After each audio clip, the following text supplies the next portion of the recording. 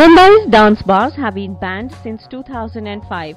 Last week, the Supreme Court passed an interim order staying the ban. This is an admirable decision given the fact that the ban has had a huge socio-economic fallout.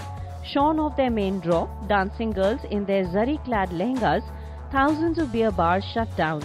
More catastrophically, many of the jobless dance girls were forced into prostitution or were trafficked. Chief Minister Devendra Fadnavis has already declared that his government is determined to keep dance bars out of business.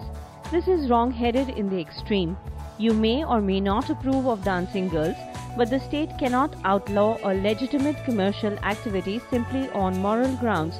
Whether it is liquor or dance bars, banning a product only drives it underground and makes its ecosystem far more unrestrained and dangerous. The Supreme Court ruling is an enlightened one, though it did insert the caveat that the dancing should not be obscene. It is high time Maharashtra woke up to the fact that dance bars provided employment to thousands of women. The state has no moral right to stand in their way.